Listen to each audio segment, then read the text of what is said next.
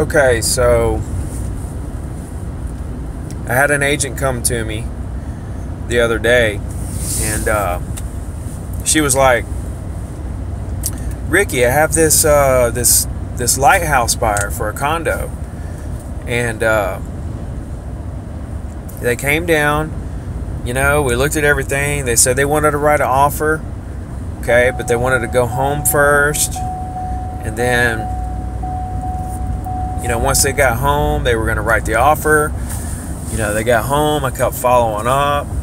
They started kind of blowing me off a little bit, and then eventually they told me that they found a piece of property where they live, like a rental property or something up there where they're from, that they decided to buy anyway, instead of the lighthouse condo, right? So she says, "What am I doing wrong?" And this is like a newer agent. She's not selling that much. She's really not selling anything. She hasn't sold anything, I don't think. But she's like, "What am I doing wrong? Just tell me, what am I doing wrong?" I said, "All right, I'm going to tell you right now what you're doing wrong. You want to know what you're doing wrong?" I said, "What you're doing wrong is this. You're focused on one buyer, one client, one seller, one deal. You got one deal going on. That's what you're doing wrong. In any business, you have to have a large pipeline of prospects and leads and deals to survive, right?" So I said, the problem's not this deal. You did great with this deal. You know, you did everything they wanted you to do. Maybe you could have said something to push them over the edge to go ahead and write the contract while they were here, but that's okay. You know, you win some, you lose some, you live and learn. You do need to work on your closing skills where, you know, next time you'll know, don't let them leave. You know, let's go ahead and say a few things to try to get them to write a contract now before they leave. And that's different per situation. You have to figure out what they are emotionally attached to. You know, what do they, what's their thing? What do they, what's their goals? What moves them? This is when you really get to know your client. And you get to know what, put my seatbelt on, you know what I'm talking about? You get to know your client, you get to know what moves them emotionally, what their goals really are in life, and then you can help them out. And then you can find things to say that can close a deal quicker, right? But until you make that connection and figure out what emotionally moves them, you don't really have a leg to stand on. You know, that's what it all boils down to. Client relations, right?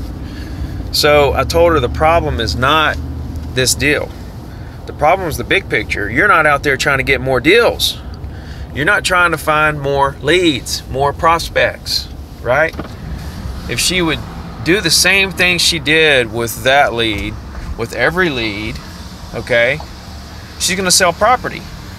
Yeah, she can horn in her skills a little better on how to close the deal a little better, you know, but the bigger picture is she's not even thinking about, let this one go, this ship has sailed, you know, let's go get more leads.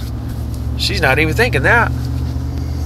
So I don't know if it really resonated or not, but I told her that she needs to be making 40 calls a day. When I first started in real estate, I made 40 calls every single day, until my ears bled, you know, and I built a business off of that, building relationships over the phone. Everything else is just brand building. Postcards, emails, letters, Facebook, social media, billboards, signs. You know, it's a collage. You do all those things to build your brand. Yes, you're going to get some deals out of all avenues of business, okay? But out of all the avenues of business, what is the one part of it that has to happen for a deal to go through? There has to be a conversation. If there's no conversation, there's going to be no deal. If it's an internet lead, a sign call, somebody on Facebook sends you a message, whatever it is, you have to end up talking to the person for the deal to ever even start and get to a closing, right? So why not go ahead and initiate as many of those conversations as you can and ask for business. See what you can do for them. Do they have an agent that they work with? If not, you would love the opportunity to be their agent when the day comes they want to buy or sell. Can I stay in touch with you via email? You know, when are you going to be down? I'd love to have lunch with you, get to know you a little better. You get to know me, right? And you build these relationships, but you have to have a huge pipeline. You can't be worried about 1 or 2 deals. That's where most agents go wrong. They hang on to 1 or 2 clients, 1 or 2 deals, and they end up just going down the tubes. And you know, I hate it because a lot of them are great people. They just don't get it. So I hope this helps you guys. I get this question a lot. You know, what do I do on this one deal that's not working out? And it's like, you did great on that deal. You know, the problem is you're not looking at the big picture and you're not going after more deals. You know, a lot of deals in real estate fall through. So you have to have even more than you think you need just to get a few to go through. So anyway, I just had to get that out. I appreciate your support.